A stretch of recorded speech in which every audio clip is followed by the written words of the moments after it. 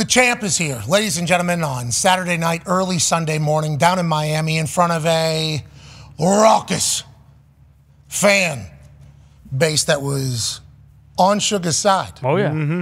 You know, weigh-ins, maybe not. I wonder if this man who's about to join us thought to himself, oh, they don't like the Sugar Show down here. Then goes into arena, big, we're here for the Sugar Show. Oh, yeah. Superstar already, superstar of the future for UFC, bantamweight champion, ladies and gentlemen, Sugar Sean O'Malley. Yeah. What up, boys? Hey, it was fun to watch you work on Saturday, bro. I stayed up for that thing until, because the spring forward situation felt like I was up until 4 a.m. or whatever. I don't even know how you handle your day-to-day, and I know you're on Arizona time, so I guess the time zone's not that big of a mess, but you picked them apart, dude. It was fantastic to watch. Joe Rogan, DC, everybody in basically talking was like, this is your finest performance. Do you agree with that? Looking back on it, watching the film, do you feel like this is the best you've been? Yeah, that fight was really fun. I mean, that stylistic matchup's always fun for me. I feel like I'm faster than everybody, but I knew I was way faster than Cheeto. So for me, you know, I knew that fight was gonna play out like that. I just had to show up and perform at my best and do what I do, and I always do that. So, you know, I kind of figured that fight was gonna play out like that. Was it my best performance? Yeah, it was probably up there. Didn't get the finish. Doesn't sit quite well with me. You know, I'm over it. It's fucking, the finish is what I like. So it is what it is. Yeah, and I saw you. Okay, so let's dive into it because I heard Timbo going into the 5th round, and I don't know how much you're listening in between rounds as they're putting ice on you. That's fascinating to watch it all take place. But he was saying going into the 5th round, hey, bud, this thing's won. Stick and move. Let's stay out of it so we don't lose this thing. Is that because there was a thought, like, when you land that knee on his face as clean as you did? Ooh. Oh, listen to this, Sean. Listen to this. Oh. Listen to this. Oh. When you land that. It's gross. It's gross. When afterwards you said you felt something broken there. But when he doesn't go down there, do you think to yourself, like, okay, this is going to go the entire fight if this walking cement truck doesn't go down to that? Is there a thought of that while you land that and he doesn't go down? Yeah, I knew like, I know how durable he is. I know how tough some people can be, that they just don't go away. Obviously, that Chris Montinho, that green-haired dude, another guy that just, some people just don't go away. So you just can't waste all your energy trying to put them out after you get them hurt. And I'm a vet. I've been in the sport for a long time. I'm very good with my energy. And I understood that, you know, if he didn't go down from that, it's going to be tough to put him away. So, you know, I made sure I didn't waste all my energy on that, trying to put him out of there. But very fucking impressive chin on him. Yeah, I'd say. Whenever he's trying to make it dirty late is how DC and Rogan were describing it, trying to make it dirty late. He seemed to connect one or two on you. Did you feel that or no? Did he get close to hitting you late? He didn't hit me once. No, I'm kidding. Yeah, no, he landed a couple decent shots. Nothing that really rocked me. Nothing really landed super clean. A lot of the punches I was kind of, you know, going with. I mean, he hurt my hands, if anything. So that Moutinho fight, we remember talking to you afterwards. Yeah. Look at my hands, man, from beating up a guy's face. Broken. That guy's face was an actual weapon for him. It felt like Cheeto was the same exact thing. Look at this. Look what you did to him, though. I mean, you were piecing him apart. Obviously, your goal, I think you've told us before, is I want to hit the other guy and I want to knock that hit. That was kind of how you described it. A lot of people are questioning your cardio. Can this guy last 5 rounds into the championship rounds? Felt like you felt good, didn't you? You felt good late? Felt like. Yeah, I think we answered that question. I mean, I can keep that kind of kickboxing pace all day. So, yeah, answered that question. But it's crazy to think about. I fought Cheeto for 5 rounds. I fought Chris Montinho for 3 rounds. And I landed more shots on Chris Montinho than I landed on Cheeto, which is kind of crazy to think about.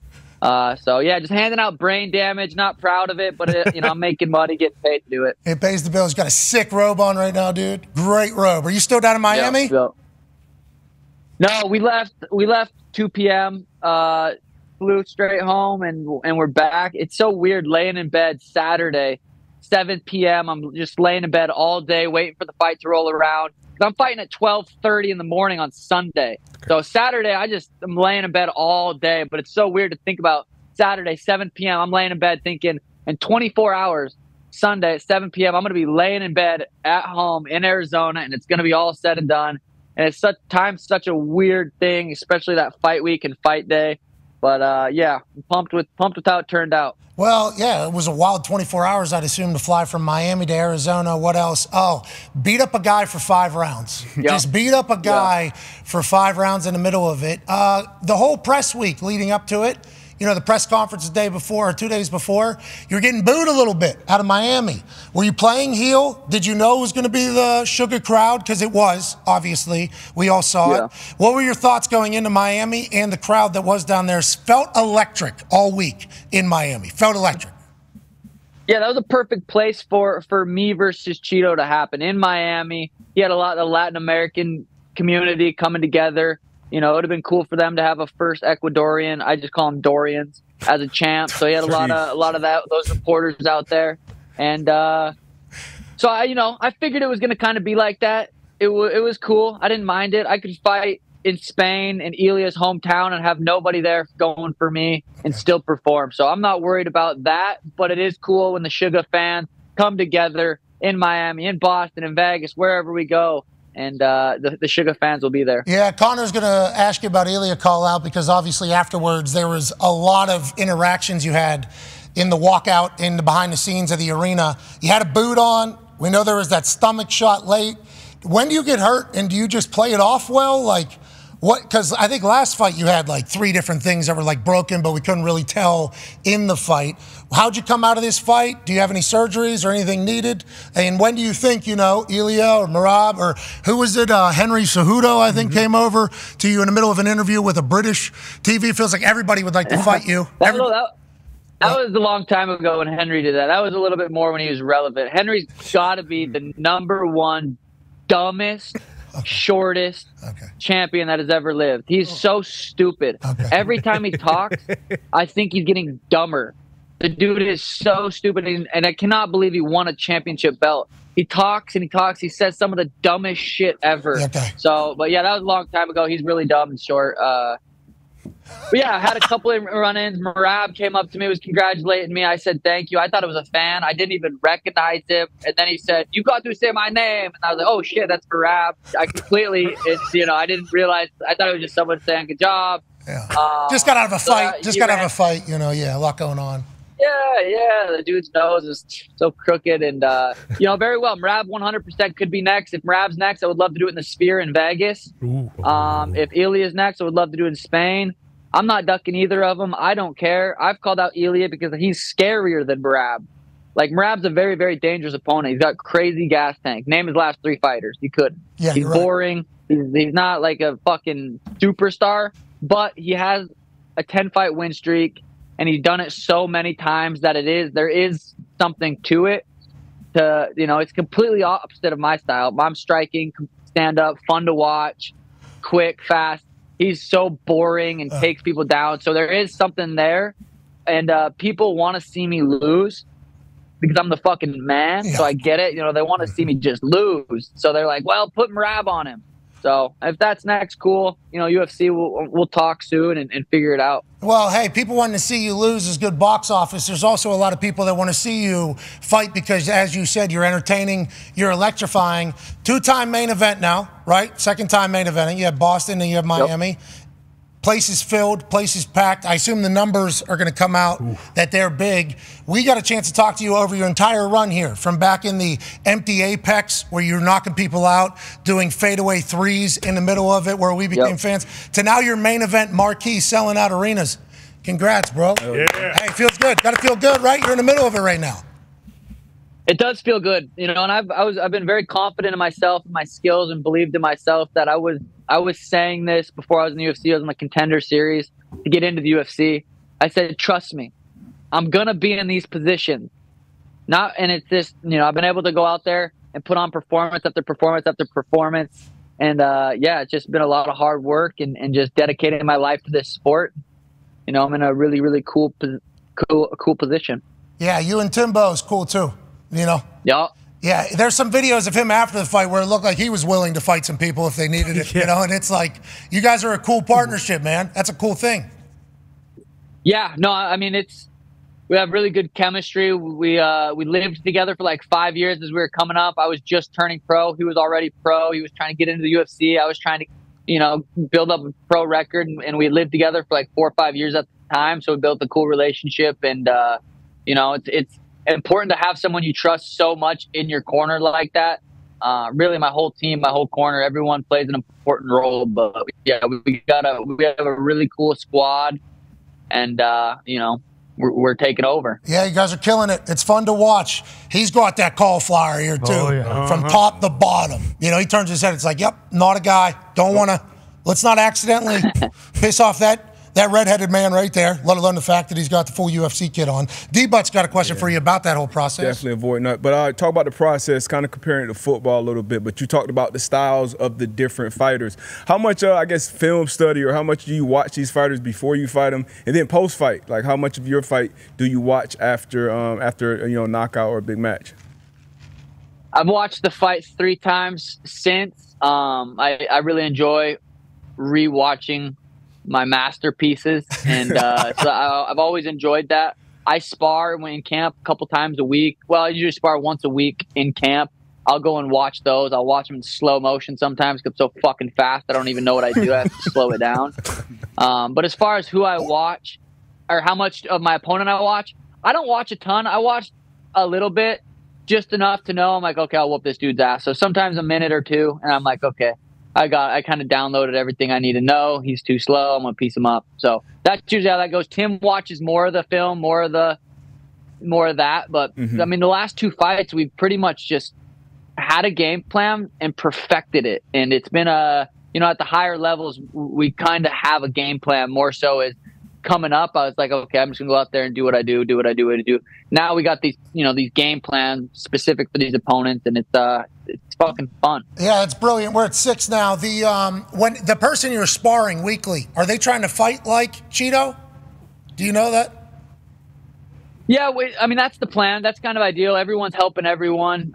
So when I obviously have a big fight coming up, you know, we bring in sparring partners. Tim will kind of give them, you know, have them watch Cheeto too, leading up to sparring. He'll watch it in the back before we spar. He'll kind of say, hey, do these little tendencies that he does. And yeah, they try to emulate him as much as possible. But for the most part, it's, you know, sparring is just getting that cardio, getting that push. Did you want a spinning heel kick on him? Was there a way you wanted to end it? Did you have any merch for, because what was it, another right hand from Sugarland, one of your first fights on UFC. You had got knocked out, but it was with a left hand. Yeah. You let him up, you said, because you wanted to finish him with the right because you had merch already made that said another right hand from Sugarland, which I think we bought 20 of them or whatever, and I hope a lot of people. Did you have a way you thought that was going to end? Spinning heel kick felt like you were trying there early. Yeah, I just wanted any finish against someone that tough, that durable. You'll take whatever you can get as far as a finish. But, you know, going into that fight, I really, really, truly believed it was going to be a war. I knew how tough he was. He's never, I officially dropped him. I don't know if they counted it or not, but I think in that second or third round, I put him down to a knee. So hopefully they'll give me that. But yeah, he's never been finished. So I figured it was going to be hard, but you know, the shirt said the reign remains, and you know, we're still champ. Okay. Still doing it, but yeah, we had those shirts ready to rock. Hey, the rain remains tells me you knew there's a chance this goes 5. Oh, there's a chance here. I'm going to try my best. Yep. Even after Timbo going into the 5th round's like, stay away from him, you were still trying your lights out. Yeah, you were trying your best. It was awesome. Hey, you're fun to watch, dude. I like the thought of like you sitting there while Tim's telling you like, hey, let's just not get pieced up here. Everything's good. And then you go, Tim, I'm an entertaining fighter. Okay. These people didn't come for me to run around this damn cage. Although you could have. You crushed him. It was like like unanimous too. Everybody in there. Fun night, Sean. Ty has a question for you. Yeah, Sean, how was the process with the weight cut for this fight? I think one of the last times we talked to you, you were like, hey, listen, cutting weight sucks, but it kind of is what it is. It's part of the gig. But you didn't tire at all. Your cardio looked great all 5 rounds. What did you end up actually weighing when you fought on Saturday night? Because every time you fight too, like you look massive compared to these guys in your division. So what, like, is that part of like the, hey, I don't know if I want to keep cutting and staying here? What did you end up fighting at, and how was the weight cut for this fight? Yeah, the weight cut was pretty much the same as the last few. I journal all my weights for about 3-4 weeks out. I journal all my days. I know exactly what I was doing each fight camp, each day out. So I kind of try to stay around that same weight, so I know exactly that I'm going to make the weight. And I have a nutritionist, Dan Garner, we're doing it as scientifically as possible. So there's no guessing if I'm going to make weight. I'm going to make weight. I've done it. I know how. And it sucks every single time. It is the closest thing a man can do to giving birth, I would say. It's fucking horrible. You feel like you're gonna die. You know, you have headaches. You're completely dehydrated. You don't sleep that night. It's not fun. It's and if anyone says they make it easier, they're probably not cutting as much weight, or they're just lying. But yeah, it sucks. Cutting weight is the worst part about the sport. But the weight cut, with that being said, went perfect. As far as, that means I mastered it. Thank you. Yeah, I have mastered it. No, the rehydration part went perfect too. That's where a lot of fighters get fucked up. And they don't rehydrate. They don't refuel right. They fucking eat too much. They eat what they're not supposed to be eating. They're not drinking the right fluids. And you have a long time to fuck that up, because you weigh in and then you fight way later. So you have a long time to keep fucking that up. You have bubbly guts, your fucking fart stinks, you have diarrhea. There's so much that can go wrong. And I've just got it down to dialed in to where I was feeling fucking good. Thank you. Yeah. Good work. Proud of you. Now, I feel like all you do is win. That's all I've known you to do, literally, since I've watched you. Yeah. Even while Buffer's doing the introduction. 17, you go. And I like to think of people watching at bars with the captions and then what they're seeing. Like, wait a second, hold on, how does this entire thing work? But you just won something that has been happening on this particular program since we started on ESPN.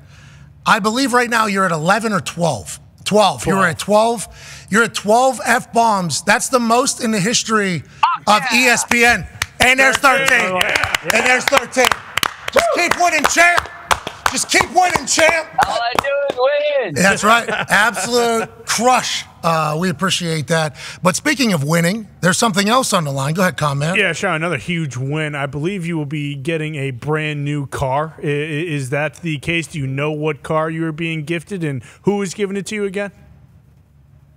Yeah, so before I fought, Aiden, this streamer, messaged me.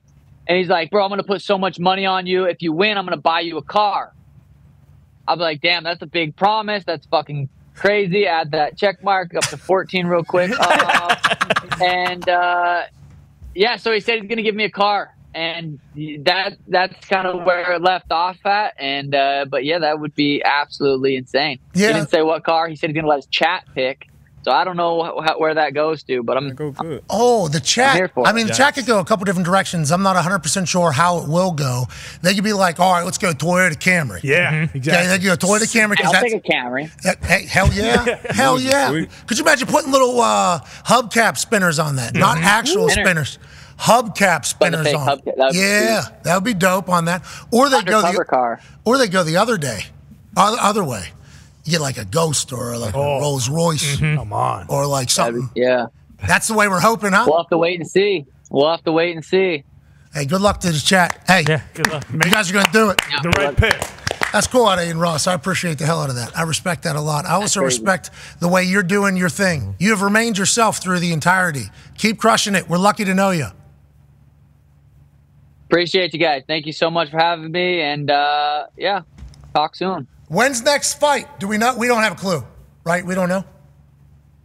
No, I don't know. I mean, UFC does their matchmaking Tuesdays, so maybe they're talking about the Sugar Show. I'm sure they are. The Sphere's a big deal in Vegas. They're saying it could be a one and done. The Sphere, the one time only Mexican Independence Day. Who bigger to have than your Mexican bantamweight champion, Sugar Sean O'Malley, to defend his title in the Sphere? So that's a possibility if I had to guess. Okay, so this is just a question because my journalism has not told me with the O'Malley thing in Boston.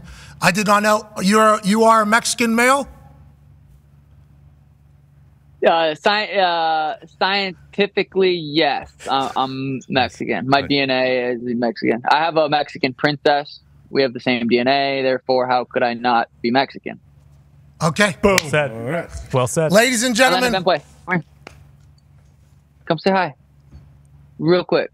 Okay, never mind. She doesn't want to. It's all right. She's too big for our show anyways. Mm-hmm. Yeah. Amen. You know, maybe one day we'll be able to. Hey, what's going on? Elena. Oh. Yeah. No, not having it. How old there? She's 3. Man, that's awesome. I got a 10-month-old, man. It's crazy. Every day it's something wow. new. Yeah, it's wild, isn't it? Yeah, I love it. Yeah. Yeah, I love it. I want a whole tribe. I want more. I want to keep popping them out. Well, not me, but you know what I mean. Ladies and gentlemen, bantamweight champion of the world, Sugar Sean O'Malley. Thank you, buddy. Aaron, that's cool. You hear that? Yeah, that guy just went to war for 5 months. He has a science on how to cut weight. Then his daughter comes around. And he's like, oh, excuse me. Love her. Mm-hmm. It is awesome. It's a whole new world, this whole kid thing. Oh, yeah. 10 months, huh? So is she like moving around, walking, crawling? We're not walking yet. Good. You can. But we are crawling. We are standing. No rush. Nice. No rush. We are in the crib now. Oh, she climbing out. What's going on? Yep.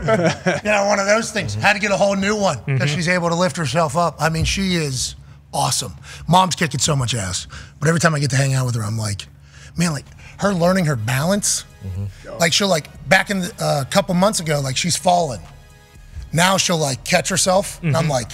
Happens quick, doesn't it? Now we're talking. Yeah. It's like something as small as that. I'm like, she's learning. And then every once in a while, she'll still take a tumble. And then you gotta laugh. Oh, that's awesome. Oh, yeah. So she doesn't cry. Yep. Yeah, and she's clap. Good job.